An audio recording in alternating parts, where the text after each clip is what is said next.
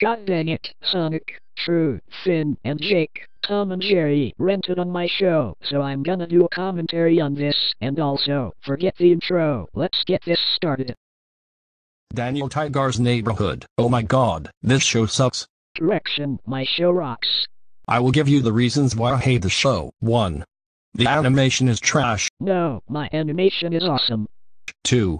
Daniel Tiger's friends are stupid. No, my friends are cool and amazing. 3. It's a bad show. No, my show is good. 4. The songs are terrible. No, my songs rocks. I hate Daniel Tiger's Neighborhood. Start liking my show now. End of rant. Man, this rant sucks, but thanks for watching this video. Bye.